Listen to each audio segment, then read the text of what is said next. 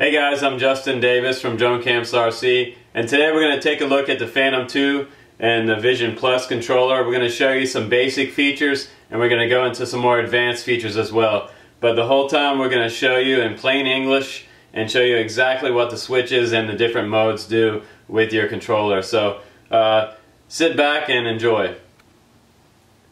So right out of the box, brand new, your Phantom 2 remote control is going to come set up in Phantom mode in your assistant software. So this means that it's going to have some dumbed down controls. So the S2 switch on the left hand side won't be functional at this point, but later on when we put it into NASA M mode, which we can also show you, that will add more functionality and what's called IOC to the left hand side, which we'll go into later.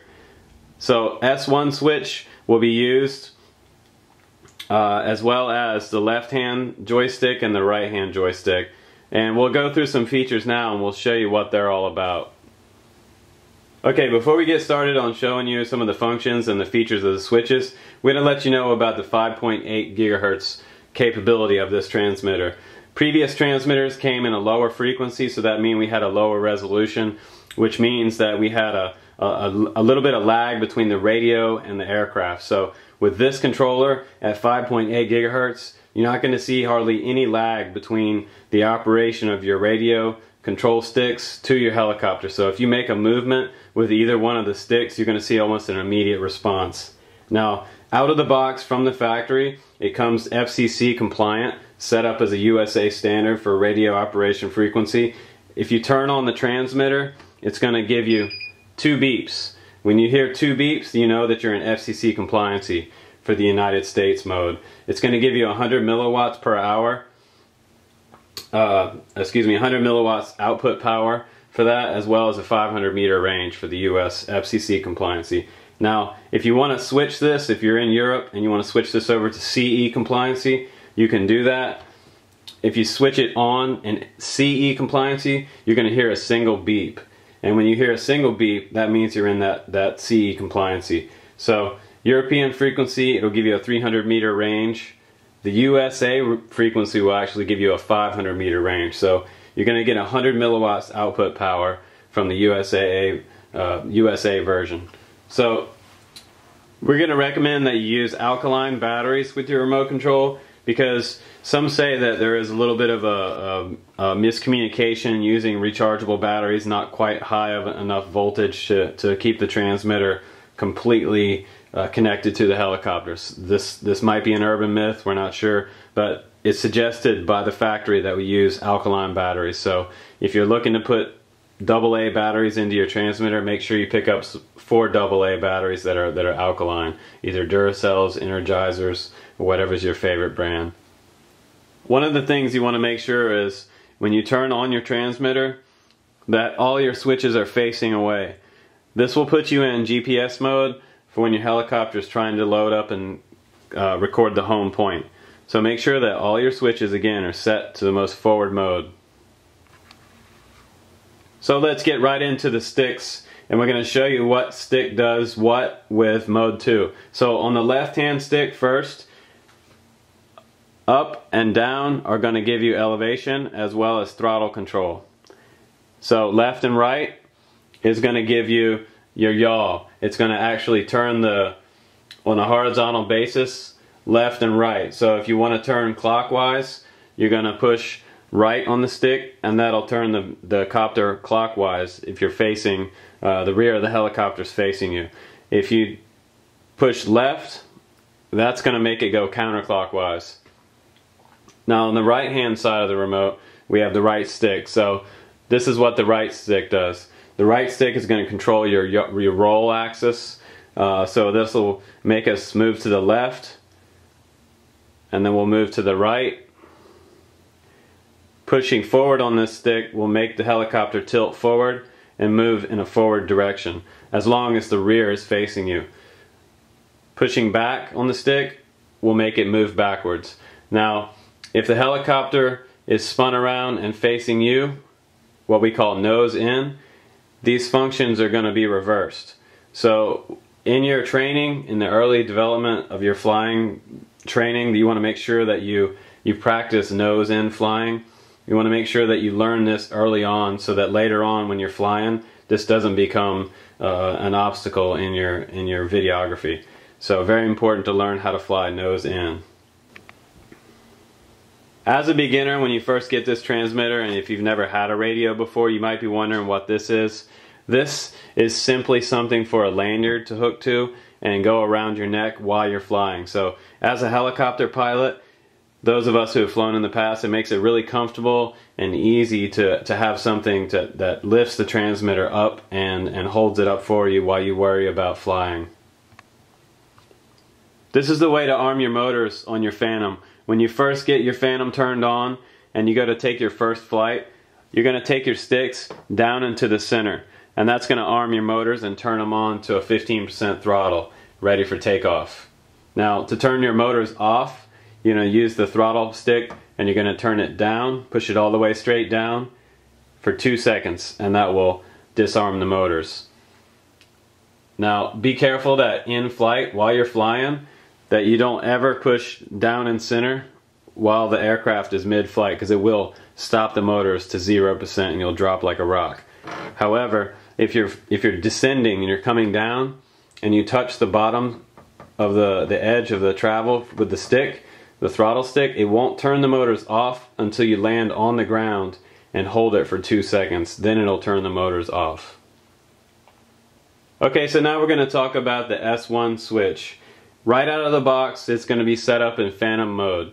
So your functionality for the S1 switch is going to be GPS mode set, and is going to also be for your compass calibration. And the way you do your compass calibration before you fly, it's very important to do this. Let everything load up, take the S1 switch and down and all the way back up 5 times. 1, 2, 3, 4, 5. And then your Phantom will turn orange on the back, the lights will turn orange. You'll know that you're ready for compass calibration. We have another video that showcases this, so be sure to check that out.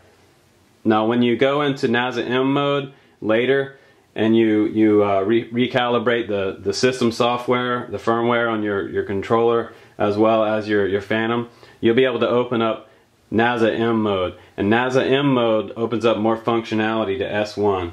So as we open up NASA M mode, the very top point of the switch will be GPS mode, the middle point will be ADI mode, and the bottom mode will be ADI mode. Now, the bottom mode can be changed to return to home. If you'd like to do that when you're in NASA M mode, we can show you how to do that in the software. That's pretty easy to change that switch to return to home, but normally we like to keep it set to ADI, just so that we don't have an accident while we're sitting right at in the pits or near us when we're flying. When you turn everything on, you want to make sure that the switch is always facing up in GPS mode so that it records the home point of your flight. Over. The S2 switch on the left hand side of the controller, that's going to do a couple different things for you in NASA M mode. But since we're in Phantom mode right now, we can use that to set a home point manually. If we take the S2 switch and we flip it from 1 to 3 position 5 times, 1, 2, 3, 4, 5, that's going to set our home point as well. So if you need to reset your home point, like I said, from the 1 position to the 3 position 5 times, 1, 2, 3, 4, 5, and it works when the Phantom's on the ground. Now let's talk about the S2 switch in NASA M mode. So the first position of the switch, if it's all the way out, will be off. The next switch position in the center will be course lock. So course lock is great for if you want to have an orientation, stick to a certain orientation along a path relative to the home point. So if you look online, you can see some demonstrations of course lock and how it works. And the next switch down is going to be home lock. The third switch down is going to be home lock. So now, no matter which orientation your helicopter is facing away from the home point, if you pull back on the stick, if it's facing right or left or forwards or backwards, if you pull back to the home point, it's always going to come back to your home plate. So very important. Also in this mode, home lock only works with GPS switched on. So if you're in ADI mode, home lock will not work outside of GPS mode. So please make sure you're in GPS mode when you activate home lock. So now we want to show you how to plug in your radio and hook it up to your RC Assistant software. You're going to plug the mini USB cable into the bottom of the remote, and then the USB cable into your laptop or PC desktop. So once you have that done, go ahead and switch on your transmitter to the on position. Go over to the RC Assistant software and open up RC Assistant.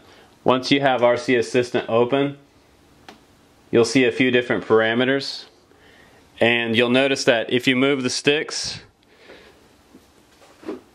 you'll see that we're getting some response inside the program. So the channel monitors are moving around and showing us the range extension of each stick. So once you see that, we can do a few things to change and calibrate our sticks. So if you see that your Phantom is drifting left to the right or forward or backward, you can either calibrate the compass or recalibrate your sticks. So we'll show you how to do that now. Okay guys, so now we're open in the RC Assistant software. We've downloaded that to our Mac. We have a Macintosh. If you have a PC, that's okay too. Now, you'll notice right away that when you move your sticks and you have it plugged into the software, that the channel monitors are showing some movement back and forth. Now, very important, first thing you want to do before you fly your copter is calibrate the sticks using the RC Assistant. So first thing we're going to do is we're going to calibrate inside the software. Now make sure that both sticks are centered, completely centered. We see they're a little off, so we'll go ahead and click next. Pick up your transmitter, swirl your sticks. You can do them one at a time or both at a time. Make sure you touch all four corners all the way around. When you get done with the left, do the right and release the stick to the center. Once you're done, click finish, and you're done with your first stick calibration. So the next step would be to unplug from the radio, plug in the mini USB cable into your Phantom. You're going to open up the the Phantom Assistant software, and once you get the Phantom Assistant software open and it's plugged into your helicopter, then you turn your radio on and the Phantom on. Then you're going to see that the sticks are active inside the Phantom Assistant software. If you don't plug in the mini USB cable to the Phantom, turn the radio on and then the Phantom on, you're not going to see the sticks active. So if you try to plug in the radio directly to the Phantom Assistant software, that's not going to work. So make sure you plug in the mini USB cable to the Phantom. And this is for the Phantom Assistant software, so make sure you do that. Okay, so now we have the Phantom 2 turned on as well as the radio, and we're in the Phantom Assistant software. So the next step is to calibrate our radio using the Phantom Assistant software. So once we turn the radio on, the Phantom on, we're going to see that the sticks are now responding in the Phantom Assistant software. The channel monitors are moving backwards and forwards and giving us different numerics for left, right, up, and down for each control stick. So the next step is to go ahead and calibrate your sticks. Okay, now we're going to do a secondary stick calibration from inside the Phantom Assistant software. So the first thing you're going to do after everything's turned on, go to the basic menu and you'll see a similar setup to what we saw in the RC Assistant software. This is going to also allow us to calibrate our sticks.